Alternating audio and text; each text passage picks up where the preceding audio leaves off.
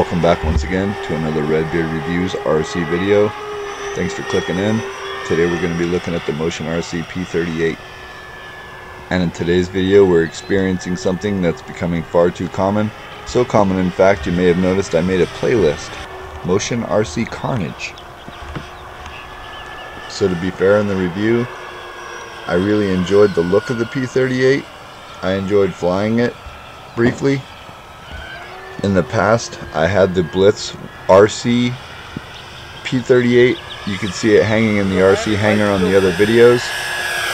And I really enjoyed flying that one, although it was quite underpowered. This has a 4-cell battery for each motor.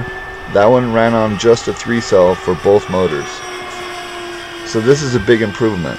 The landing gear is a big improvement, and the size is a big improvement on the Blitz RC. Blitz RC being the things that you get off a Banana Hobby website. So I ordered the P-38, the F-15, and the F-16 all at the same time from Motion RC. You've seen what happened with the F-15 and the F-16. If not, go back and check the channel. The P-38, because of the way they treated me on the F-15, I almost sent it back. But it's one of my favorite planes since I was a kid, and I love the size, and I thought maybe since it's a flight line instead of a free wing like the other two, it might be a little bit better or different quality. So I decided, alright, I'll keep the P-38 because I'm gonna review it. That's what I do on the channel. If something bad happens, I'll just review that too.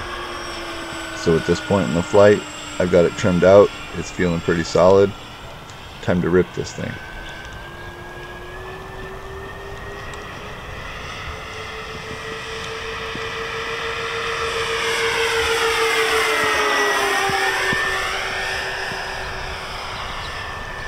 Some of you may have already noticed the landing light that's supposed to stay off when the gear is up is on and flashing.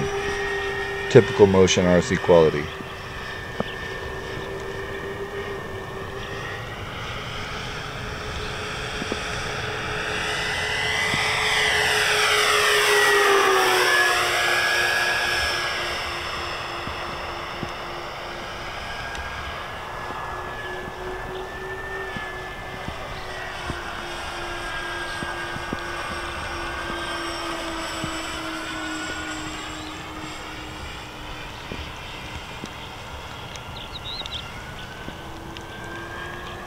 In my opinion, she really looks great in the air.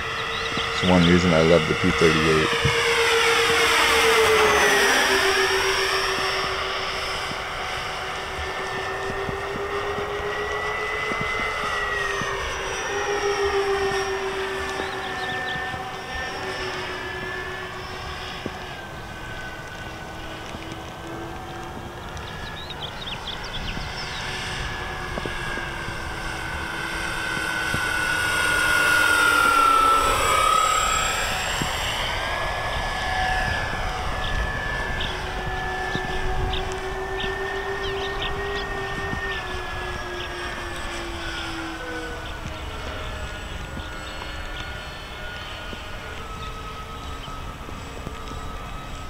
This is a pretty great flying plane.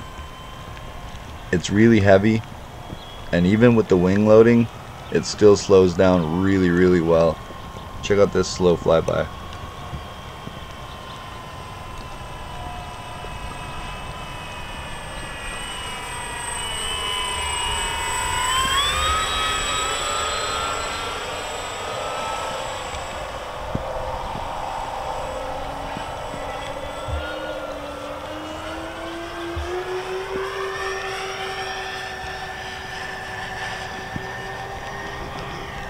Alright, how about a full throttle rip?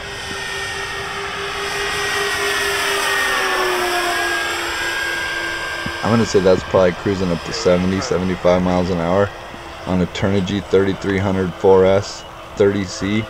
Brand new pack, never flown before. And it's rocking one for each motor. 3 wheels down, that's good.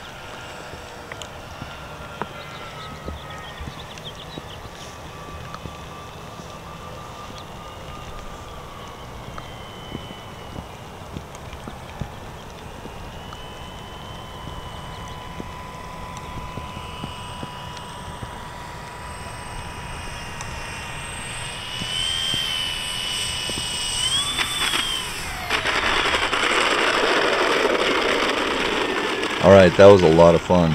This is actually a pretty nice flying plane, and at this point in the review, I'm pretty happy with their product.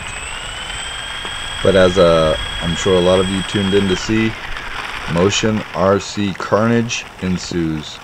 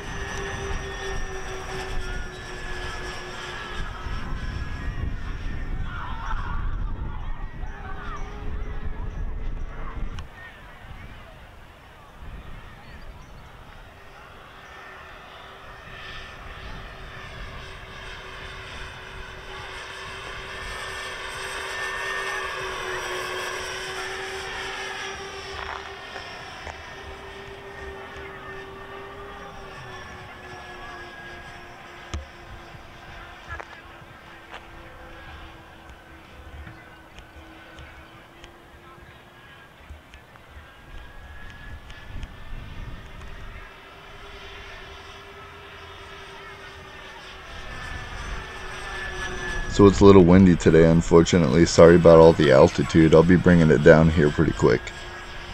And just as in the last video, I'm sure some of you have noticed that pesky landing light is still on when the gear is up. So let's check the invert on this bad boy, shall we?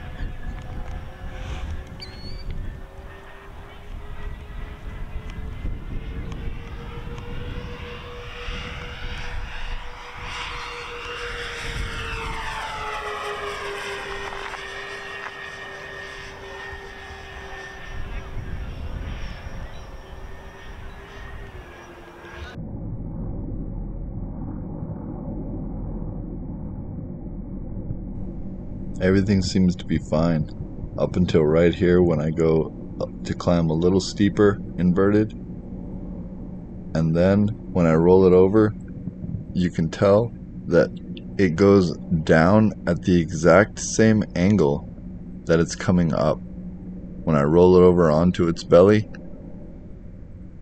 And then at the end you hear me say, when the camera comes back on out of slow motion, I had nothing, but it appears in the video I did have aileron. You can see it going back and forth as it goes down at a very steep angle or sharp angle. The ailerons are still working. As I'm pulling back on the elevator stick, I'm toggling a little bit the aileron so you can see it roll left and right a little bit as it's going down. So I did still have control. See right there? The ailerons are moving.